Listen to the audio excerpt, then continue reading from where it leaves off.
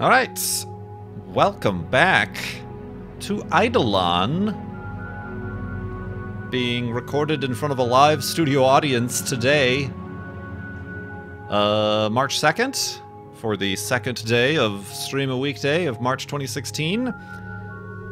Played quite a bit of Eidolon previously. I played like an hour of it, released 2 or 3 episodes, and then took a 1.5-year break, and then returned to Eidolon with such vigor.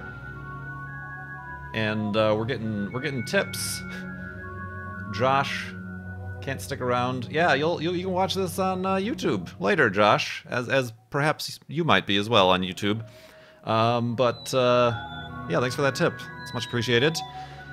Let me give a brief rundown. There might be people here in the chat, or perhaps watching on YouTube, who don't know what Eidolon is. Eidolon, let me click on play.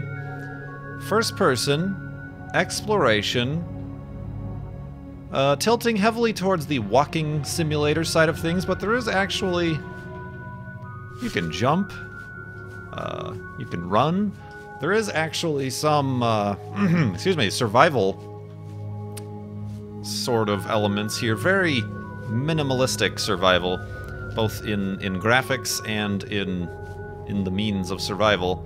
I totally forget how to play, honestly. Okay, yeah, there's my items. You start out with nothing, with bubkas. You get a fishing rod to catch fish. Got a compass to kind of know which way we're going. This is all stuff you slowly get. You get a bow and arrow to fend off aminals. And some binoculars to see stuff on the horizon, like the ruins of what I think where we left off was the ruins of Seattle. We were making our way. Let's take a look at our maps. This is our inventory.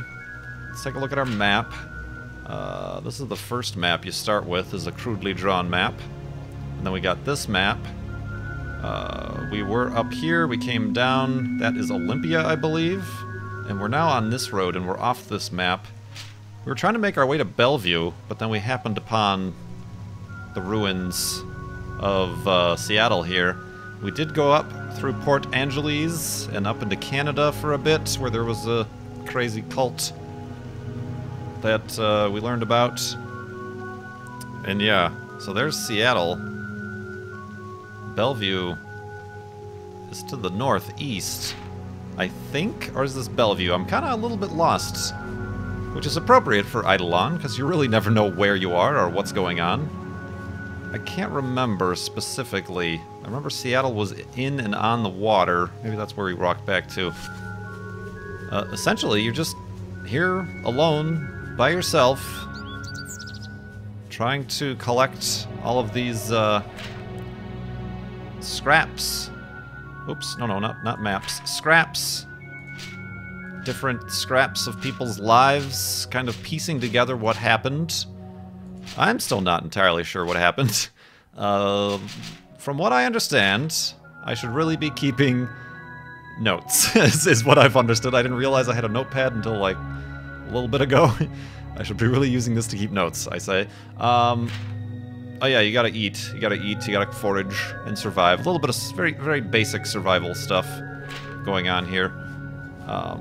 From what I can figure out, we're in the Pacific Northwest of the United States here, Washington specifically. And it's like the year 2100s, 2400s. There's dates jump all over the place. We're not exactly sure. Essentially, there was a very large earthquake.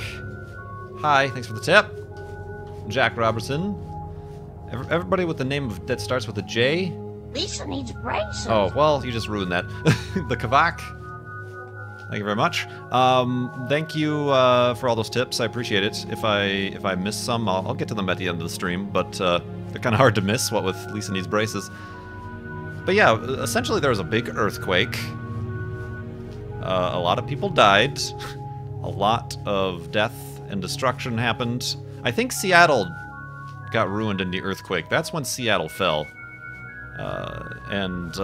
That was very cataclysmic, and I guess it got people looking for hope or a way out or something, and then they discovered these Senin people. I'm exhausted. I should sleep. They discovered these Senin people who were immortal.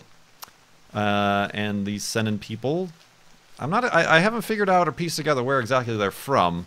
There was something about a spaceship crash, but I'm not sure if that's where they came from, if they're aliens, or if they're just kind of a variation of human, or what.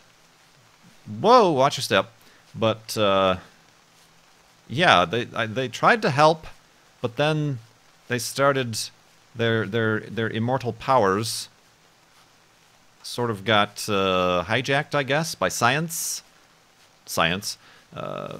We visited that testing facility. They were doing it on animals, and there were a bunch of like beasts and whatever that came of that were discussed, and we were frightened about.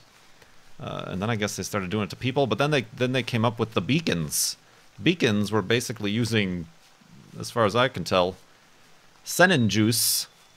They were placed in the middle of cities, and then everybody within a certain radius of a beacon would pretty much be immortal and free of death. And, you know, they wouldn't get injured or sick or anything like that. But then, of course, it started to be the haves and have-nots, the people in the center of the cities with the beacons walled off to not let the poor people on the outside allowed any beacons. And then there were riots, and then there were certain Senin who were like, this is wrong, and they started fighting against, and then there were different cults that kind of rose out of it that said, no, this is some sort of God's doing, and they left the cities, and we visited an old town, which was a settlement that slowly died, and there's very many different intricate storylines going on here that kind of put together the entire picture. That's what I can kind of put together. It's a little bit difficult to keep track of. As you can see, the notes don't all organize via categories. There are these like pages and books and little letters. There's these Mori guys and Moncada guy. They're kind of big names. We have been following the notes. Probably the more interesting storyline is the notes of this one Senin, Tyria, and her friend, father. We're not sure exactly who it is. Eldon. Basically, pretty much after everything fell, were traveling around, I guess, trying to find and help survivors, and they've been dropping hints. Or Tyria has been dropping hints and notes for us, and we lost her trail up in Canada. But that's probably been the most interesting storyline that I've personally been following. But they're a little bit more difficult to follow when you get into. There was some artists who was like had attempted murders against her, and there's the cult guys and the science guys, and it's a real big mess. But we have yet to explore the entire place. Let's eat some mushrooms, because those tend to go bad pretty quick. How about a fish? Oh, I guess I'm full. All right, let's go to sleep. And then read some poetry. We haven't done this in a while. I met a seer, passing the hues and objects of the world, the fields of art and learning, pleasure, sense, to glean. Eidolons. Poetry. Oh, man. We're still hungry. All right, well, I guess we can eat that fish now. All right. Very nice. All right, so let's actually consult our map, because I think this is Seattle. We've already kind of sifted through Seattle as best we can. We've got to go east to the road. I thought I tried to find the road, but I overshot it and then ran into a bear.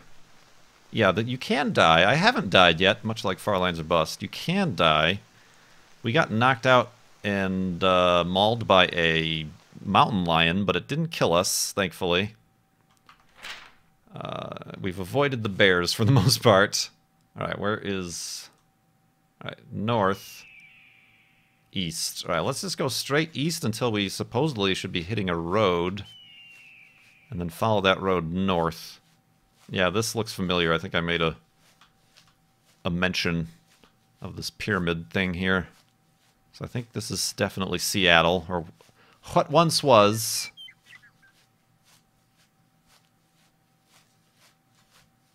Alright, still going east.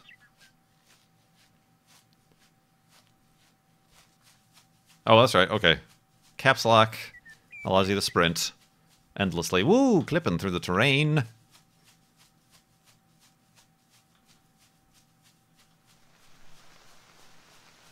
Alright, watch your step here. You can twist your ankle and get injured. I did that before. I had an open flesh wound or whatever it said I had. Alright, still kind of going east.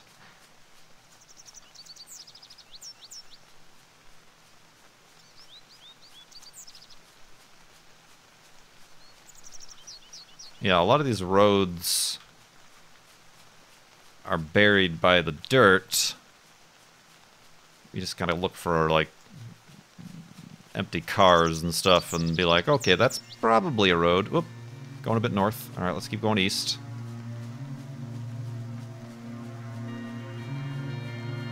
Seemed like it was pretty far east. And yeah, these maps are difficult to follow as well because they're all hand-drawn and they're not to scale, so what you think may be like a mile away is actually just over the next hill or whatever.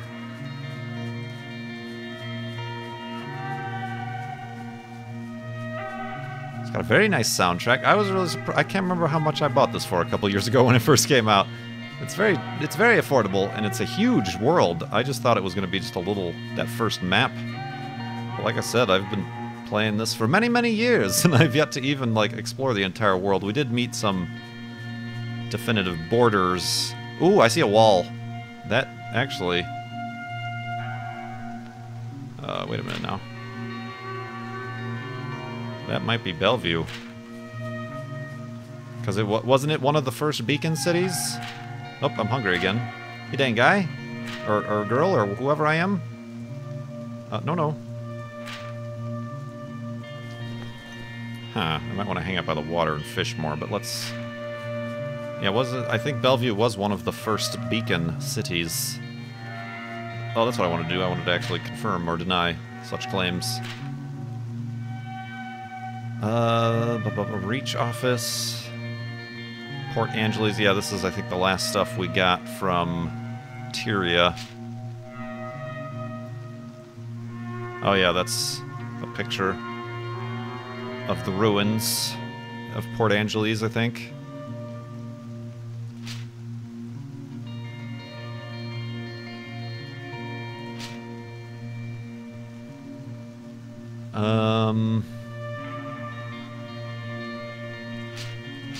Like this I haven't. This is like an entire book that has page numbers and stuff. Alright, let's just go on the perhaps incorrect assumption that... Okay, yeah, there's Seattle. It's been devoured by the ocean. Bellvue was one of the first cities.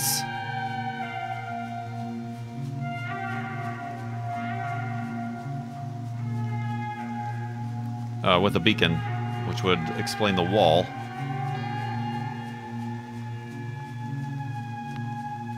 Did I see a bling down there? I thought I did.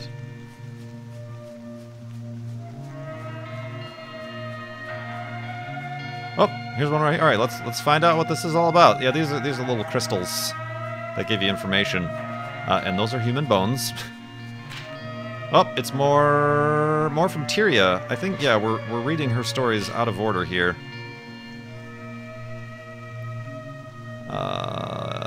Yeah, this one. All right. Bellvue is unlike any city I've ever visited before. Once Ceterite was discovered. Oh, is Ceterite the senin? Yeah, that sounds like the senin juice. It became one of the most prosperous in the city. Technology and manufacturing drew people from around the world. People were flocking long before any beacons were erected. Oh, okay. Maybe that's why they built a wall around the whole thing instead of just the city center. We haven't gone inside yet, but Bellvue's infamous towers are still visible. The remains of the shanties are much smaller than I'm used to seeing. Maybe because people were allowed to live in the city proper. The tin and aluminium structures, or what vestiges of there that were, extend further out than the beacon's influence possibly could have. These poor, naive people living like that in hopes they might gain a year or two, or might not get as sick as easily. This is all making sense with the little recap I just did, right? It's interesting to think about the different life became. Once the beacons were erected, there were no more sick days from work. Nobody was given disability assistance. Social Security ceased to exist. There was no retirement.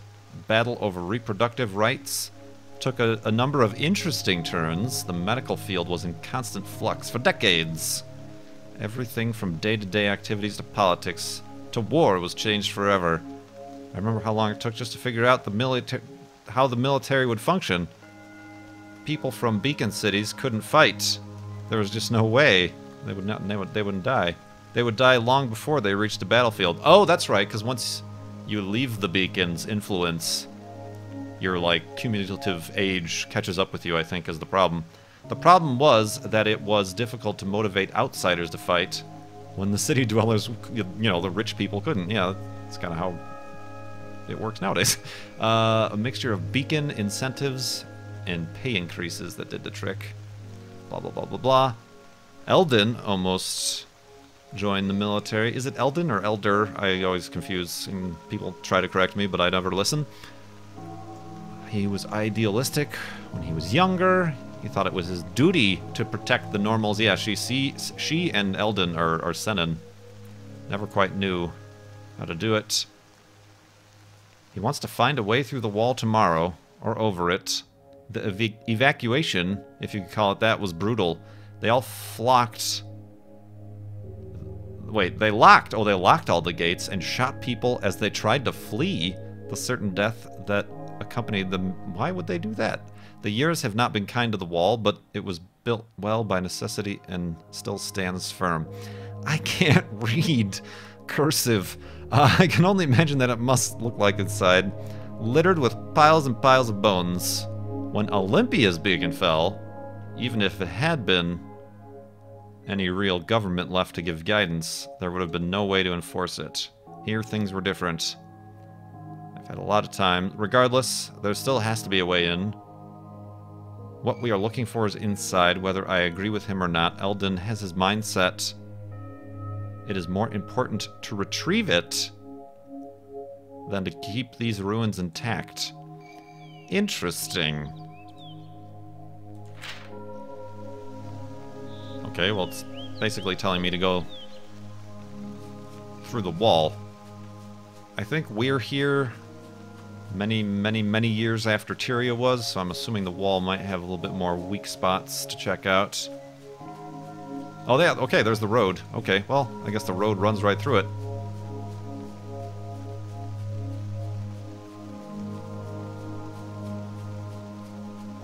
So that's weird. Why would they... So the beacons fell. Perhaps via sabotage. And when they did, the cities fell with them. I'm just curious, why would they... I guess to stop them from flocking to other beacon cities. Why would they be shooting the people trying to get out? Alright, let's see. What's in these rubble of cars? This is Jamie. See, I'm not too clear on Jamie's story. In 2110, I guess there's nothing more to do, just wait. Bellvue went out like an expired light bulb. Even from the freeway, I could hear the violence. 1 million people filling the streets. Some with sores already. Ugh. Some dying in the alleyways. We put up a blockade on the freeway. A couple outposts in the streets below. Our orders now are to shoot on sight to make sure no one makes it to Olympia. Yeah, okay. Just to avoid the overflow. We're one of the last cities. That's right. Olympia was the last city to fall. Or at least it seems like it. No more room for order or decency. Give the faithful as few chances to get into our city as possible. Friendly folks. Friendly folks. Yeah, I'm not entirely sure about Jamie's story. Alright, well, apparently we've made our way into the walls. Excuse me, Bones. Bones McGee. Oh man, yeah, this is pretty crazy. We haven't seen anything like this before. I mean, we've seen cars and stuff, but not all piled up like this. Dental plan! Hey, Doc Gratis. That's a name I recognize. Welcome to the channel. Thanks for subscribing. Enjoy your 3D glasses. Get bummed out by the, the subject of this video game we're playing. Let's see. Alright, I'm looking around for other flashies. Oh. Alright, yeah, actually, I might have to head back to the water if food is going to be an issue. I'm not seeing any wildlife here. Or berries or mushrooms or anything either.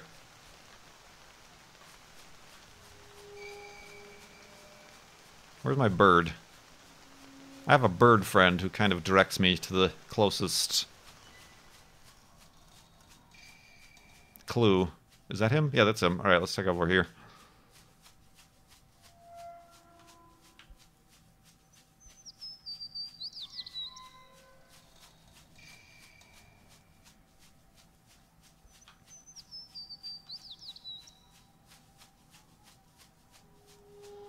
Oh, there he is.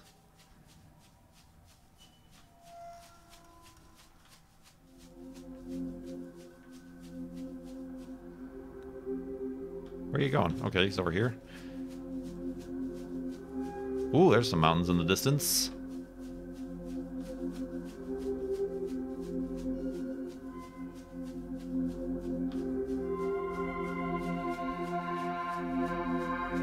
Ooh. This is new music. Yeah, like even still, this far into the game, I'm still finding new music and stuff. Stuff!